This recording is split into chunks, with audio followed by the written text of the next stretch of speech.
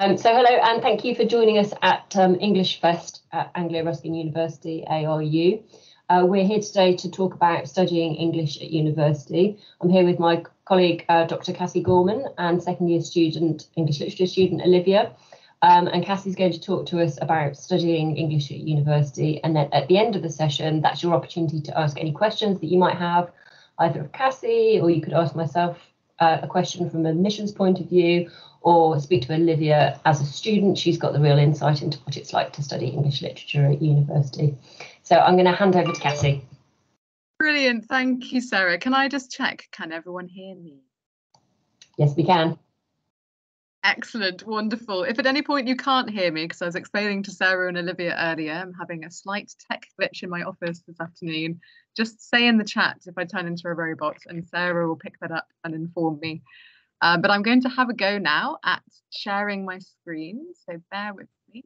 So hopefully now everyone can see my presentation, the front slide of which says Studying English at University.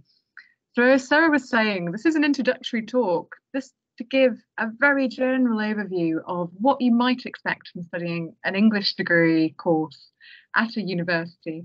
And of course, different courses and different degrees, whether you're doing English literature as a straight single honours option, or whether you're looking to combine it with another discipline. Different degrees will offer very different things. So this is a very selective, general overview, and definitely do your shopping with this. Look around as many different universities as you can, trawl through their websites, look at their reading lists, see what interests you best. So I'm going to go through, let me see, here's my overview. Hopefully you can see my second slide. Why study literature? So to start from that general question, why study literature at all? Why is it important? Why does it mean something as a degree today? And then we're going to have a look at what an English degree might look like. And also, as Sarah was saying, at the end of this session, so once I've talked for a bit through these slides, you'll also have the opportunity, as well as asking me any questions or Sarah any questions from the admissions point of view, you'll have the opportunity to talk to a real life current student, Olivia, who's in the second year of studying English literature. And I in fact taught Olivia this morning for a class on Paradise Lost, on Milton's Paradise Lost. So you'll have the opportunity to chat with her, which is really great. Then I'll talk a little bit about some of the discipline stuff, some of the work stuff that goes into it, and in particular about the skills that you get from studying literature, critical thinking and reading being key ones. And then I'll close with a note on transferable skills and also employability, which isn't often a word that is maybe associated directly with studying literature by some people. I think there's often an assumption that literature, in contrast to a more profession-oriented degree, like a business studies degree, etc., that literature maybe doesn't lead so much into employability. But actually, I want to say, even though I have my bias as a literature lecturer, I want to say with great sincerity that literature is one of the best degrees you could study in terms of transferable lots. It's all about recognising them. So I'll close with that. Okay, so starting then with what does it mean to study literature? So literature, and notice here actually that I've mentioned literature instead of English. And one thing that I think is really interesting to talk about as students and as teachers of English or of English literature is what that title actually means. So by English, we don't just mean texts from the British Isles. We mean texts written or translated into English from different places and different time periods. So it's actually an incredibly rich, broad subject area. And that makes it, I think, especially important to really look around at different universities, look at different course structures and figure out what most interests you, what most appeals to you. So literature, the study of texts, is, as you might expect, a truly multidisciplinary subject. So it's not just one discipline, not just one subject. If you study literature, you're automatically studying history, politics, psychology, philosophy, media, art, geography, science, and I'm sure we could add many other disciplines to that list as well. This is a degree that's about people. It's about reading people and about understanding people, exploring different perspectives and points of view. It's about records from across time and space, in fact. It's about the world, studying the world. And it's about the power of language in all sorts of different ways. And as I've put, sorry, I realise I will just minimise the screen at the bottom. I realise that was blocking my slides. As I've put on my final point here, that one thing that makes studying literature very special from my point of view is that it does give you an opportunity to encounter different voices, whether in the form of a spoken text or a written text. And of course, we think mostly of written texts as we often think of, it's reading books when you study literature. But it gives you that opportunity to encounter different voices that would otherwise be far away in space and or time. So these different perspectives, different voices that you might not otherwise encounter. And I think that's truly exciting.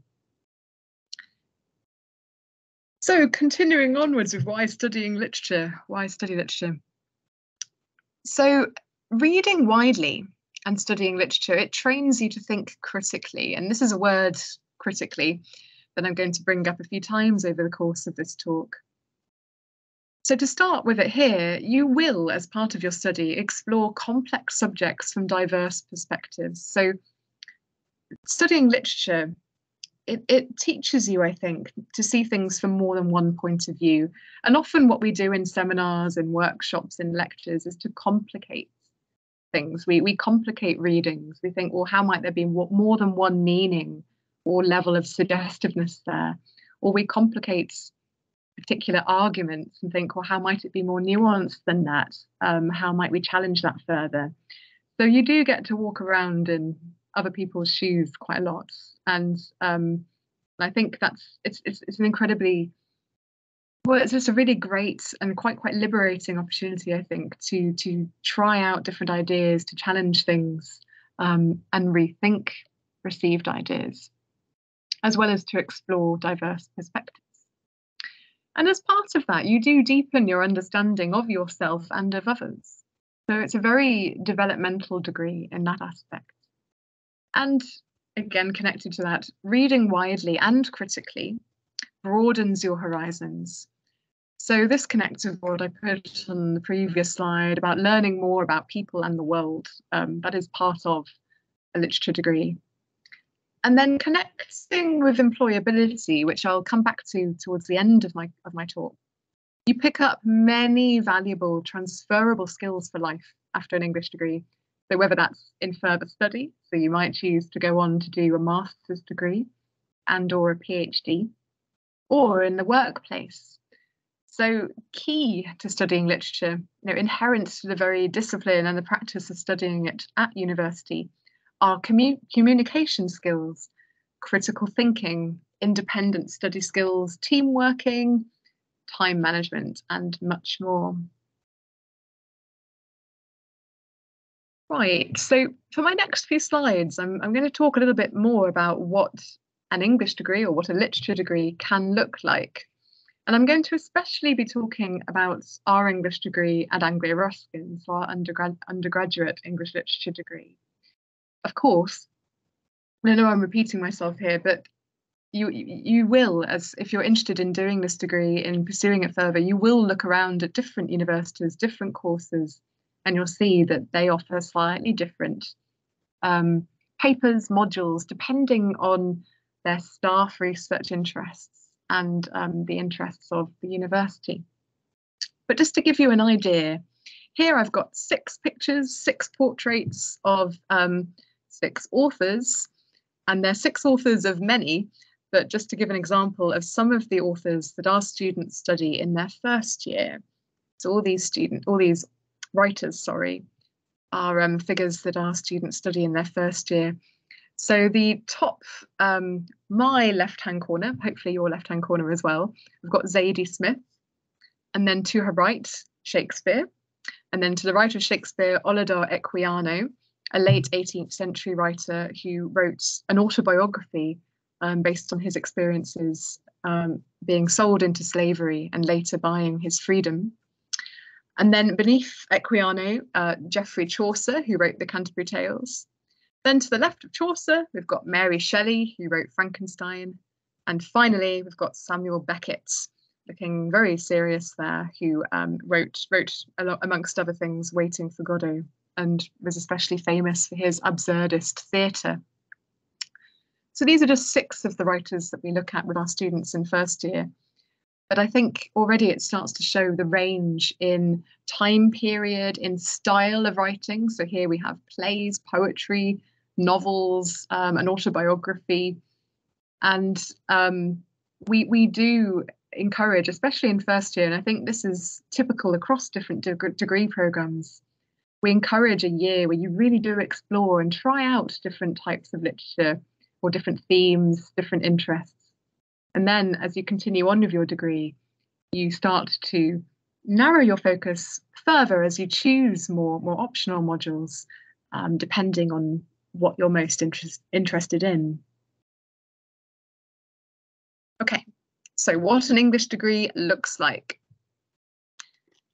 You will notice the difference from A-level or your equivalent prior study. And I think it's best just to acknowledge that, because it's the same for absolutely everyone. Everyone, and myself included, because I remember it well, my first year of university, you notice the change in workload, the change in reading, and a slight change in both in intensity, but also I think in independent learning. And one thing I'll say is, don't worry if that feels very new at first, because you will get into it. You will start to build your own routine, your own rhythm, and you will develop as you go along necessarily techniques and approaches to managing your work.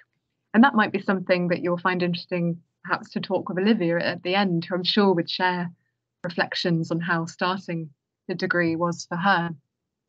So it varies from university to university, but in your first term or semester, you're likely to have, on your average English literature degree, 2 to 4 modules or courses or papers. So that will be per semester, with weekly set reading for each module.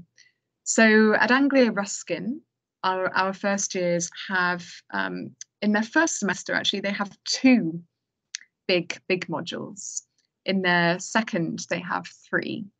And with their 2 big modules in the first semester, there'll be their primary reading will likely to be, let's say, if I say a book per module per week, a book could be anything from a collection of poems or a novel or a play or excerpts from another text.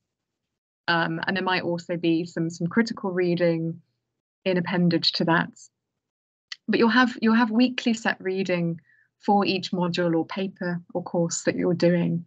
And your tutors and your module leaders, your lecturers, will of course be working closely with you and are there to support you as you do get used to that amount of reading and the routine of higher education work. As you continue with your degree, you'll have more choice about what you study, and that's especially the case as you move to the second and third years. And I will give a little bit later just an overview of what our second and third year modules look like, so you can see how the options start to open up as you gain more experience in studying different periods of literary history and different themes and texts. One thing I'll just say about reading, actually, a few tips for managing reading workload at university. Do use summer vacation reading lists. So most universities will contact their students, their incoming students, the summer prior to them starting university to say, you know, here's a list of some primary texts that you're looking at, or here's an indicative reading list, just to give you a taster of what's ahead. Do use those summer months to your advantage. Read some of your longer texts then. And do also use the module reading lists that your teachers, that your lecturers share with you. And you'll often find, as we do at Anglia Ruskin, you'll get sort of annotations or notes on your reading lists that will show what is required or essential reading, what is desired reading, or what is recommended further reading. So you'll prioritise what is essential, and then depending on the topic and your interest in it, you might read further. So the other thing I'll mention before moving on in terms of independent research, reading and independent critical inquiry. So in an English degree, yes, you will have classes, you will have workshops, you will be working with your peers, those in your cohort, but there is also an emphasis on your own critical engagement, your own reading of writing assignments, etc., in your own time. So that is a key skill that you develop. And in the final year of an English degree, most degrees offer a dissertation or an independent research project where you can really develop your own critical work and your own interests. And I'll say a bit more about that later too. So for the next couple of slides, I'm just going to give an overview of what our students study at Anglia Ruskin in their first semester. And these reading lists are from last year, so they might be slightly more indicative than actually 100% accurate, i.e. they are liable to change because we do update our reading lists and change our syllabus from year to year. But this gives a pretty good sense of what our students study when they arrive at university. So for their first module, a History of English Literature 1, Writing Matters, which is a big survey module where our students study literature from the late 18th century to the present day. And they also study ways of writing, ways of approaching essays, ways of communicating. They will study Zadie Smith's short story, The Waiter's Wife, another short story by Ali Smith that's very contemporary, and then Catherine Mansfield's Bliss. I mentioned Samuel Beckett before, Waiting for Godot, the play, Imagist poetry, Kipling's The Man Who Would Be King, a selection of poems by Victorian women poets, Jane Austen's novel, Northanger Abbey, poetry from Wordsworth and Coleridge's lyrical ballads, and then William Blake's Songs of Innocence and Experience. And you'll notice here that we mention on this reading list that the texts are available in the Norton Anthology. And that's the Norton Anthology of English Literature, which is a really great investment, I think, if you're studying literature at university. It can be a little bit daunting to buy at first, as it seems quite expensive, but what you get are 6 volumes of literary texts. And it dates from the early medieval period up until the present. And it's often, I think, especially useful for modules in your first and second year at university when you are exploring different historical periods or different theoretical approaches towards literature. It gives you a very good overview and a selection from a diverse range of texts. So the other module that we offer in that first semester is called Myth, Miracle and Magic. So alongside those primary texts from History of English 1, you'll be studying this more thematic approach in this module, where you'll be looking at classical literature and biblical influences and the role of myth and magic through different literary outputs.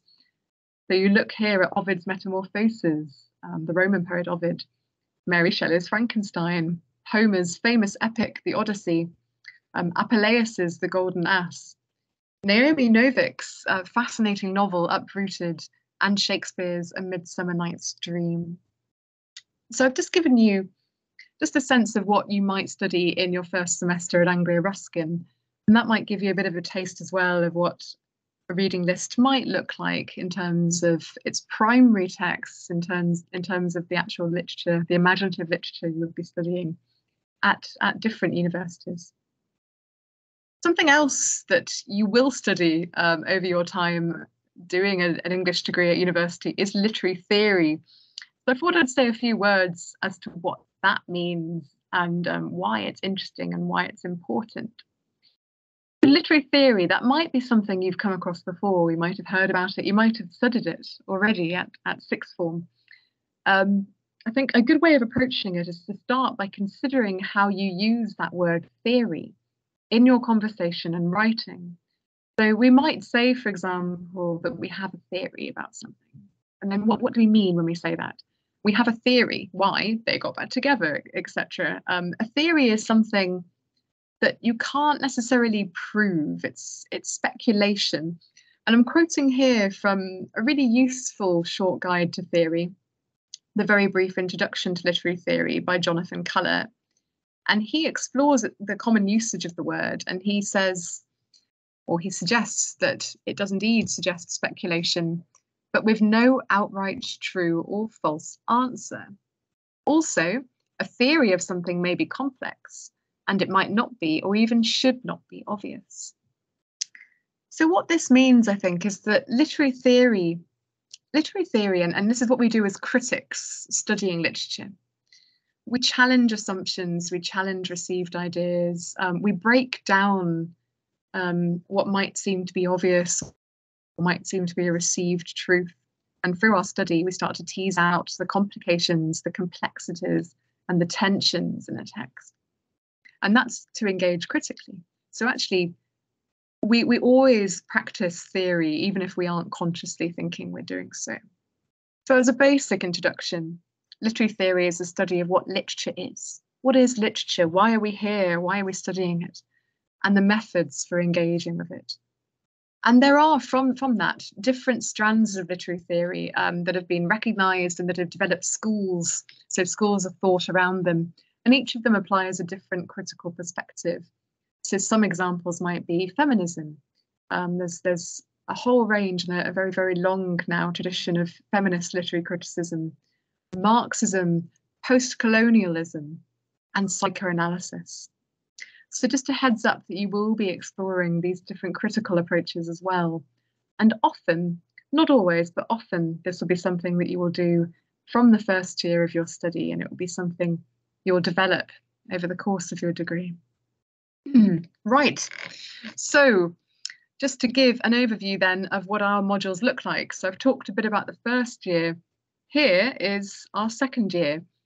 Again, this is liable to change depending on staff research interests, but you will see from these lists that in the second year you will continue with some compulsory modules, so some modules or papers that every student does.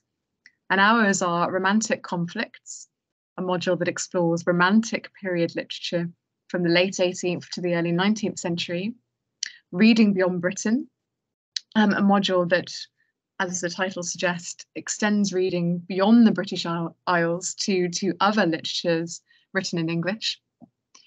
Modernism in the City, early 20th century literature, Victorian literature and culture, and then the European novel, where we look at a selection of novels, unsurprisingly, written from different European countries.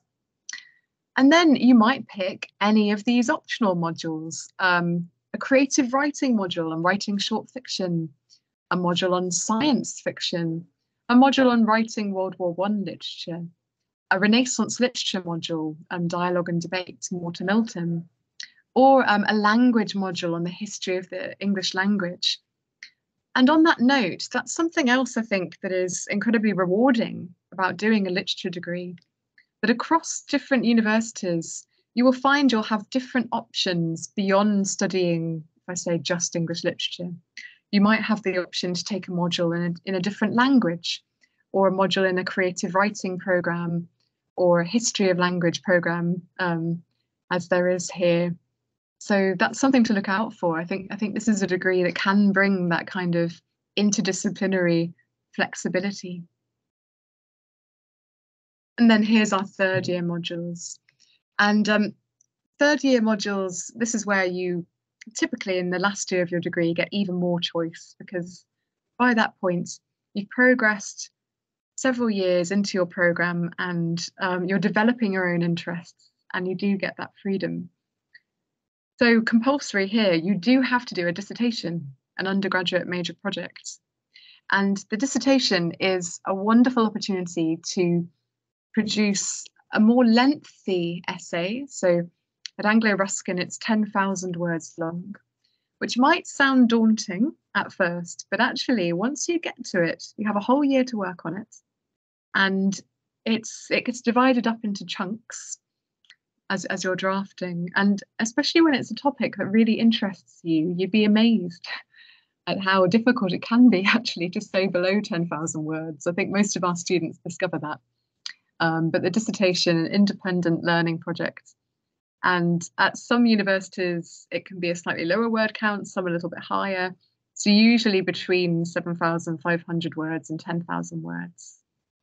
And you'll work closely with a designated supervisor, yes, a lecturer who works in your area, who will advise you on it.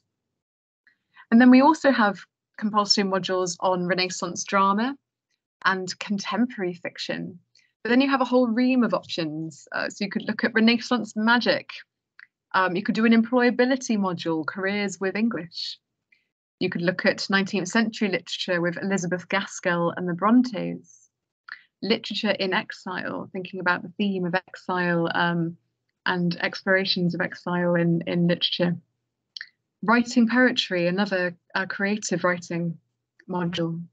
Romantic idealism, if you enjoyed romantic period literature. Theorizing children's literature. Digital communications, so media module there. And then another media/philosophy actually module, language philosophers. So there's a whole range of options to choose from. Okay, I'm not going to rabbit on for too much longer. I've just got a few slides left and then we'll have lots of time for questions, which is good. But just to say something about essays, not essays even, so it's me being tired, assignments, because the actual point I wanted to make is it's not all about essays. Okay, so essays are a part of studying literature and quite a big part of it, that you will develop ways of expressing yourself in writing and of you will practice writing into essay form your critical arguments, structuring essays, etc. But it's not all about essays. We also do use individual and group presentations as forms of assignment. Increasingly, we've been using discussion board posts, so discussion boards and forums. Student conferences. I actually organised a student conference for a first year module just a few weeks ago that was really, really great fun, and it was a really good atmosphere. And then portfolios as well that might be more creative. You might get the opportunity to express yourself and your ideas in other ways than the traditional essay form. But one thing I will say about essays is the word essay does come from the French to mean an attempt. That's where Montaigne, the French essayist, 16th century French essayist, that's where he got his word essays from in his famous essays. That he, from his point of view, he was always making an attempt with every argument he was looking to present in an essay. And so I think it helps to think of that. An essay is always the tip of the iceberg. You've got so much going on beneath in terms of what you're thinking about, what you're reading, what you've been observing. And the essay is just your attempt to get your main points across. So what does it mean then if you're writing a critical essay? What does it mean to read and write critically? I said I'd come back to that word. So just to give a brief overview of this, and this is a key skill that you develop over the course of a literature degree. Critical analysis evaluates the arguments of other writers. So note that I've used that verb evaluates there rather than just summarizes or acknowledging. You engage critically by looking at the argument and then responding to it. Do you agree? Do you disagree? Do you agree to a point, but then there's something more to be said? How might you engage critically with someone else's argument? Critical writing also presents evidence and analysis to support an argument, and then you round your work off in a conclusion. So you might present evidence and analysis based on close reading of your texts that you're writing on. And you develop a line of argument through your essay. And I think the big tip is to avoid overuse of descriptive writing. So one thing not to do is to just describe or give an overview about what you're working on. You want to really prioritize developing an argument. And this is such a key skill in terms of transferable skills and employability, which I'll say a bit more about in a moment. And here we are, transferable skills and employability.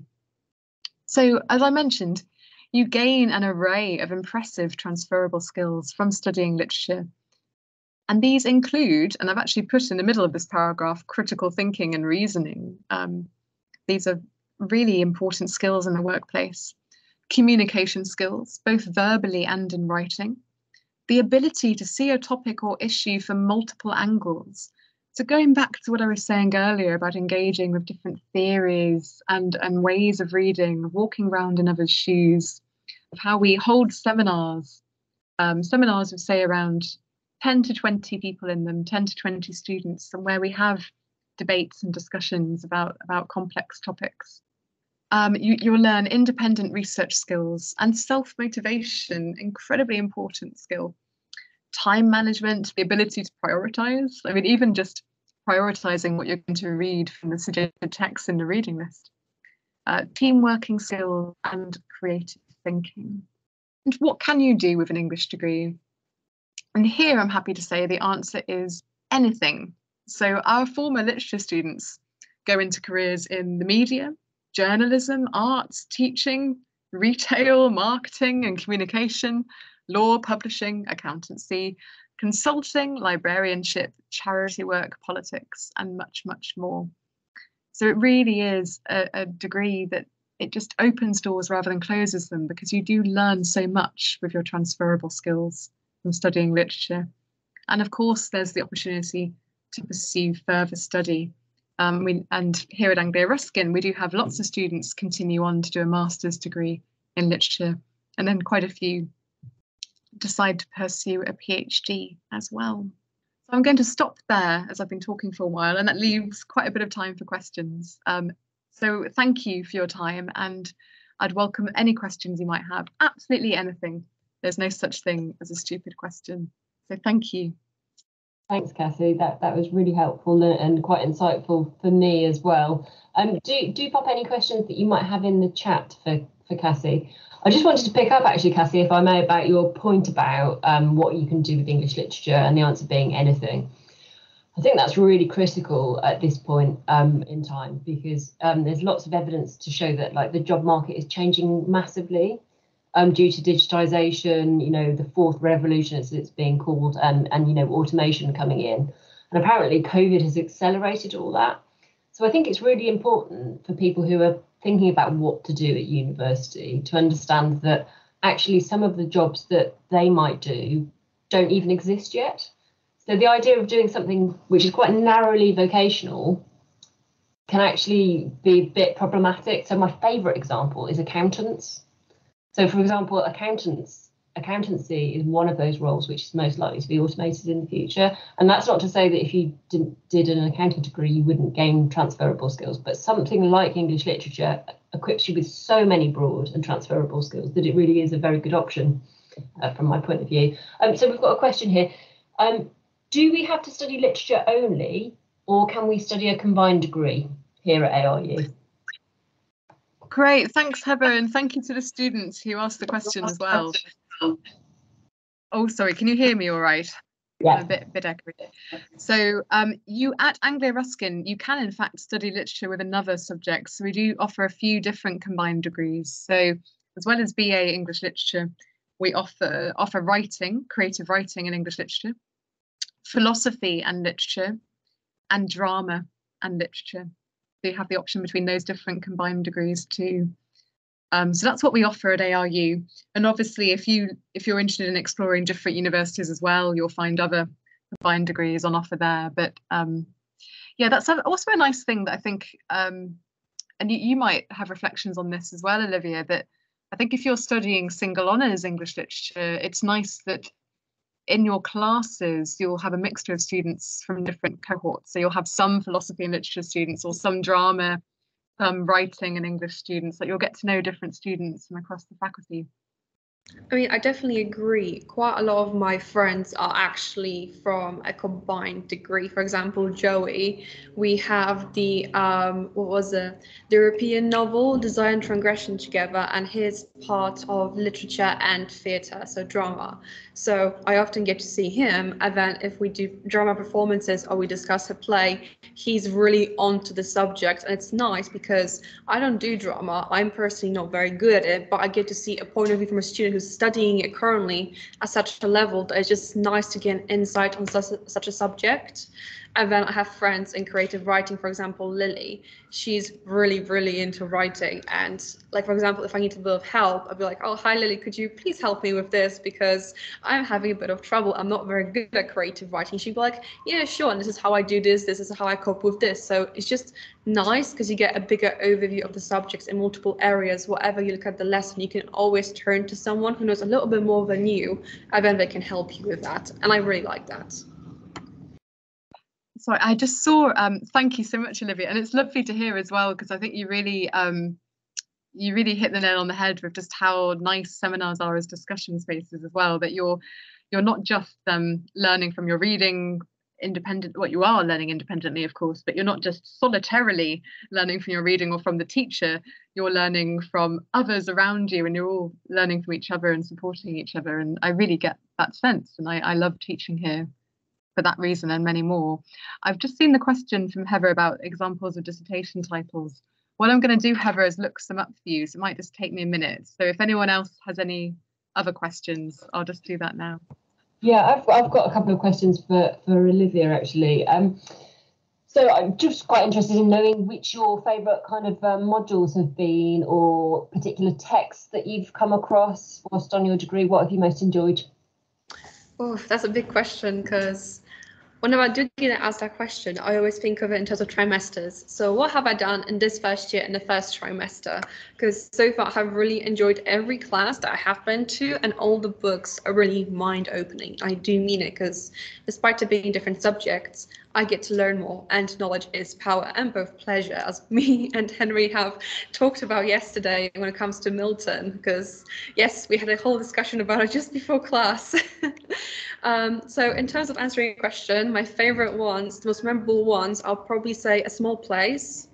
But I don't remember who it was by, Jennifer something, but it's basically a book about post-colonization, and I read that in Reading Beyond Britain, and it's basically a collection of small essays on how has colonization affected the current generation, what are the economic and political factors that are affected in a negative way, and how slavery actually still exists in the 20th century. And that for me is actually my dissertation idea. I am planning to use A Small Place on post-colonization and how British colonialism has affected African literature, the minor ethnic groups, basically give them a voice of how they suffered and how they have changed because of us. So that's my dissertation, and that's one of the things I enjoyed. If I'm going to talk about first years, my favorite class was Myth, Miracle and Magic. A lot of people really did enjoy that class.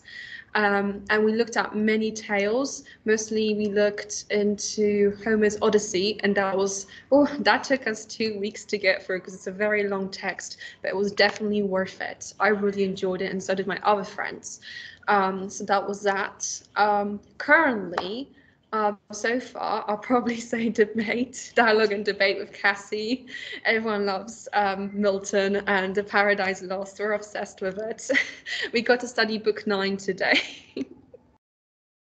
So I was going to say, Olivia, you don't have to say that just because I'm here. It's okay. No, I actually really enjoy it. The main reason why majority of people chose your class is because we're doing Paradise Lost. That's the main reason, because it's just so much. Like, your next lecturer, Cassie.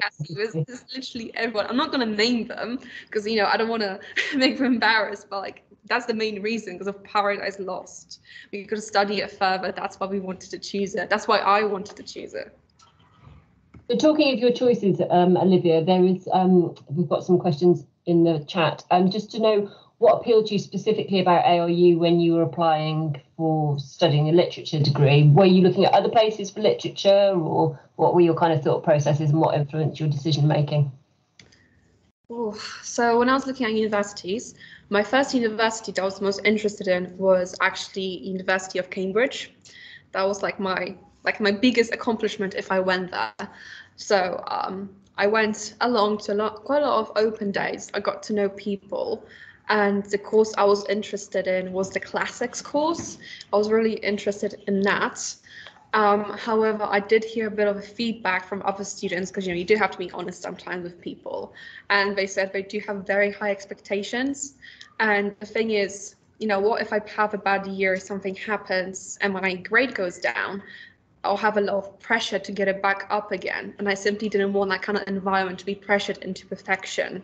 When it comes to ROU, the community to me seems more relaxed and less demanding. I'm demanding on myself, not other people on me, which I do actually like. And it's basically, honestly, University of Cambridge, same studying, just different reputation. I'm going to get a same degree for far less stress. And, I actually get to enjoy studying here. So for me, it was more about the community and the environment I'll be studying in. And that's why I chose ROU, because it's far more relaxed. Thanks, Olivia. That's really interesting and actually really important. I mean, one of the things that I do as part of my job is I try and match students with the right courses for them. And it really is about the individual students. And students do differently well in different kind of environments. You might take one student and put them in a different environment and they'll do absolutely fine. And another student in that environment wouldn't do so well. And actually, we do have students who come from us from other universities where they say, and this sort of leads on to the next question, that they literally that their course tutor didn't even know their name, and they felt that they were just sort of a bit lost in the numbers. That's at the back of, the class. Some universities do have huge English literature cohorts. And it is sort of, I have to say, let's just pack them in kind of thing. And they can be very good universities, but actually a very able student might not do so well in that environment. And actually they need a bit of more of that sort of personalisation and support that we're able to offer at ARU. So Cassie, how many people are usually in a seminar group, or Olivia? Yeah. So as Sarah was saying, we do typically have, not on average, smaller class sizes than at other universities. We're very lucky in that way. So, we might have, this morning, for example, for the Renaissance Literature class, we were looking at Milton, Paradise Lost. On the register for that class this morning, it's an optional second year module, and there are 10 students in that class. So it's a really small size, and it really does it means everyone gets to know each other very well. And we do get into, it becomes although it's a very thorough, discursive academic space, it's a very relaxed space. It's a friendly space, and I like to think, a very safe space where everyone feels happy to share their ideas and confident about talking about the text and the topics. Our biggest class sizes in terms of seminars, and by seminars I'm referring to workshops where students and the lecturer discuss their reading and their ideas together. The biggest we would have would be around 25. That would be the absolute biggest. And usually our classes are significantly smaller than that. So I'd say usually between around 10 to 18, maybe. And for some lectures, which a lecture, by that I mean in the more traditional sense, I say the sort of old school sense of a tutor standing at the front and then proclaiming content for a bit to a class, they might be slightly bigger. But yeah, our max would be 25. I also found some examples of dissertation titles, if you'd like me to read them to you. I can do that. And these are just a few examples, but just to give you an idea. So I've downloaded some anonymous former dissertations from 2015. And one title was An Exploration of External and Internal Spaces in 19th Century Gothic Literature. So that was one example. Another one, the title, The Representation of Aging in Tove Jansson's Sculptor's Daughter, The Listener and the Summer Book. And then Uncanny Traumas in The Return of the Soldier by Rebecca West, The Forbidden Zone by Mary Borden, and Testament of Youth by Vera Britton. And I'll just give one more, which is You Don't Think I Ought to Be Back in the Asylum, Do You? Madness and Gender, and Wilkie Collins, The Woman in White, Mary Elizabeth Braddon's Lady Audley's Secret, and Charles Reade's Very Hard Cash, A Matter of Fact Romance. So there you go. There's a selection. Thanks, Cassie. That links to another question I had about how much scope there is, because you talked about the key texts that will be studied. So how much scope there is for reading outside of those key texts? I mean, from those dissertation titles, it sounds like quite a lot, actually. Yeah, so for your independent research, for your major projects in third year, then absolutely, that's completely your own. So you are the one towards the end of your second year, and actually Olivia's in this position at the moment. You'll be asked to write with just your initial ideas for the major project. Obviously, they're not yet. We don't expect it to be in any way finalized, but your initial interests. And then once we hear from our individual students what they're interested in, we match them with a supervisor, so a member of staff whose research interests merge with theirs. So we've already heard from Olivia, you're interested in Kincaid and in a small place, right? So you're going to be working on that, and we'll find you a good supervisor for your project. In terms of the modules, it really depends. So first year is very much an introductory year, as to be expected. It's a year when at this university, your grades from your first year do not go towards the award for your final degree. So it's a year for trying out different things, and usually there's slightly less flexibility in terms of assessed work anyway, for reading beyond what's set there. But the more you progress, the more optional modules you'll have, and the more you can pursue your own interests. And tutors are always happy to give additional recommendations. Another thing I'll mention actually is I'm talking about primary texts, but of course, when you're working on modules, you are very much encouraged to conduct your own independent research. So to read other texts alongside the set text, and to read critical works that will shape your thinking, and so on. Yeah. Thank you. So any more questions in the chat, please? And then I've just got one final question for you, Olivia, which is, do you have any time to read anything else? And therefore, do you still get pleasure from reading? Like, do you have time to read something that you just fancy reading, or is all your time reading allocated to reading towards your degree? So when it comes to reading for enjoyment, obviously it can be hard, I'm not gonna lie. If we have big primary texts for particular modules, it can be hard for me to find like my personal time, apart from like, daily living activities, to actually find time for something that I enjoy reading. I mean, some of the texts that we're studying in our previous modules I was actually a big fan of. So like last trimester, I chose modern science fiction because the Hunger Games, and I was obsessed with Hunger Games, and I just wanted to study it and read it. Again, depends how much you have, but the best time I realized for myself is to read the book that you enjoy before you go to bed, actually. So it's like a relaxation moment for you just before you go to bed. You get tired, you get sleepy easily, and you're actually enjoying a book that you wanted to read by yourself. So for me, that would be the best time to do it. Otherwise, I don't really know about other people, but no, but that's really good advice. Like, it's kind of keeping a separation between reading for your study and just reading for pleasure, and having a clear kind of place and time to do that. I think that's really good advice. Thank you. So just a question in the chat for you, Olivia. What's the best thing about studying literature at ARU? The one best thing? Tricky question. Maybe you could have two, I don't know. I mean, the first one that came into my head is probably the classroom size. The fact that we can message our professors at any time, and they're going to become available to us, make appointments and discuss stuff with us. I was really afraid at first, before I started university, what if the professors don't have time for me? Like, what if I can't get an appointment with them to discuss my essay or something?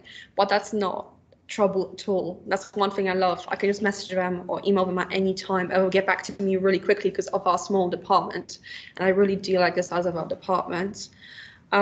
Next thing, teachers are very important. Which ones you have? You have obviously some very good teachers, some teachers you might not like, but I'll probably say the team that we have here at ROU are very good. I'm very pleased with my studies. They provide plenty of information. They always email you in advance. My email box is always mainly, I have updated, this book for this week. You can go check it out now, and so on. So they always email you in advance of the work that I've put up, and that's really good to see, because it shows to me that they're committed, and that's what I like to see, because I'm committed to this degree, they're committed too, and that's what really makes this relationship work for us. Thank you, Olivia. If there are no more questions, I think we'll start wrapping up there. So I'd just like to say thank you very much to Olivia for joining us. Thank you to you for engaging with these sessions, and we hope you found them useful. I think people may be booked for sessions later in the week, but we do have more sessions coming up, including Margaret Atwood's The Handmaid's Tale, Dystopia, session on John Keats. So there's an opportunity to book on for later sessions. And also, if you are able, and I will also send this via email as well, but we'd really appreciate it if you could just complete our feedback form. That's really useful for us because it knows how you found it. It helps us know things we can do better for another time, but also helps us to continue to offer these sessions in the future. So thank you, and thank you to you, Cassie, for delivering that session. It was really insightful, and it's the sort of thing that I wish that I'd had access to before making my university choices, because I have to say that I wish I'd done English literature at university and I didn't. And I think this kind of talk would put my mind at rest and perhaps encourage me to do that. So yeah, great talk. Thank you very much. Thank you, Sarah. Thank you, everyone. And do, if you've got any questions, actually, I'm going to put my email into the chat just in case, because I'm the course leader for English literature. So if anyone's interested in finding out more about the degree or anything, any questions about studying English at university, just get in touch. Thank you. And thanks, Olivia, as well.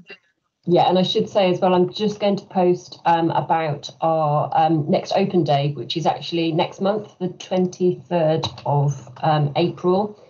So that's really good opportunity to go along to open days. You meet people like Olivia, you meet Cassie, get to ask any kind of questions that you want, and really get the feel for the place that you might be studying in and work out if it's the right thing for you, because at the end of the day, that's the most important thing. Thank you very much, and hope to see you again. Thank you so much. Thank you.